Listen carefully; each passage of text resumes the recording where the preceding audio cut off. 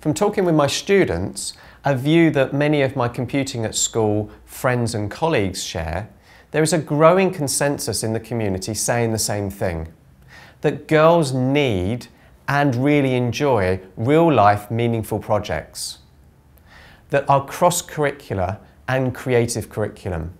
And by choosing these types of projects, we are not positively discriminating towards girls and away from boys. By trying to focus on being cool in our lessons and creating video games, we're actually alienating many students, both boys and girls, from our subject.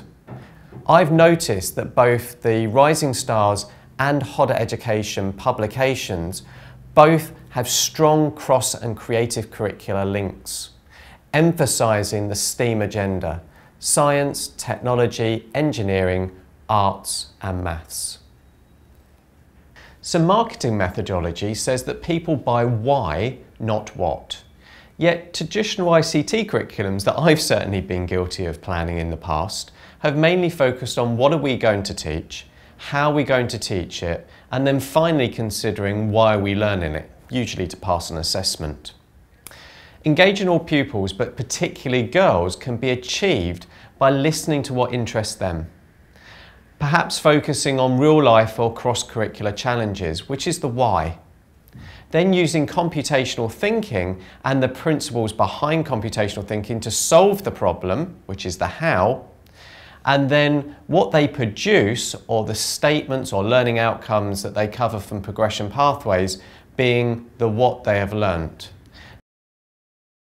The new computing curriculum does have some focus on technology, but there is a greater focus on the concepts and principles that underpin these technologies. So you don't need a telescope to look at the stars, in the same way that you don't need a computer to study computing. And there are some awesome CS Unplugged activities available freely on the internet to download. This will also help to adjust your pupils' expectations and perceptions of your computing lessons, and encourage them to think about computers being a tool rather than the focus of the learning. Pupils in your school will come from a range of backgrounds, with access to digital technologies influenced by their social and economic factors at home. But computing can be used as a vehicle for social mobility, with those who excel in the subject being in demand across large parts of the economy. When selecting resources and technologies to deliver computing, care must be taken to ensure that all pupils have access to these technologies beyond the classroom, enabling them to become independent learners and potentially tomorrow's designers and creators of new technologies.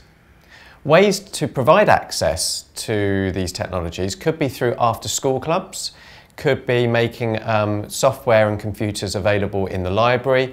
You could also look at licensing agreements for software you've already purchased, but also considering open source software, which you could provide students with a download link to use at home.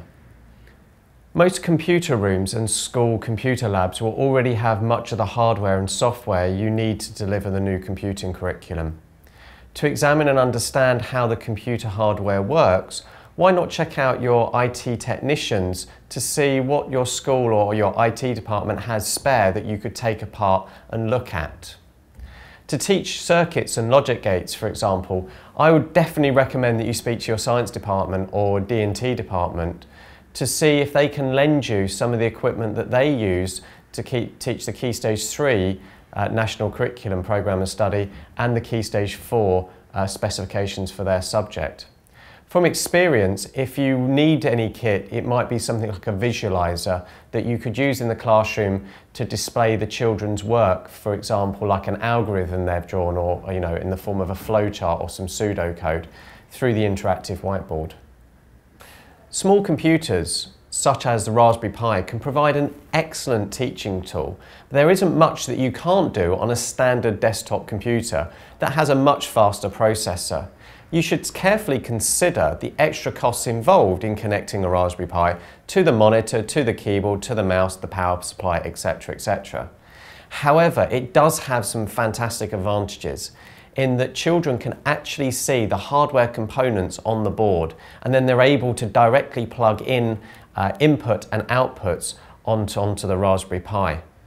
So networking theory can be taught in a really fun and exciting way by collecting together some old routers and switches and cables, and then connecting them together with old desktop PCs, old laptops, maybe even a Raspberry Pi, and in a sense rolling your sleeves up and getting down and dirty with hardware and networks. These devices may include digital cameras, video and sound recorders, online servers, and potentially children bringing their own devices into the classroom, such as tablet PCs, mobile telephones, Raspberry Pis. But we must be sensitive to the children's social and economic resources available to them from home.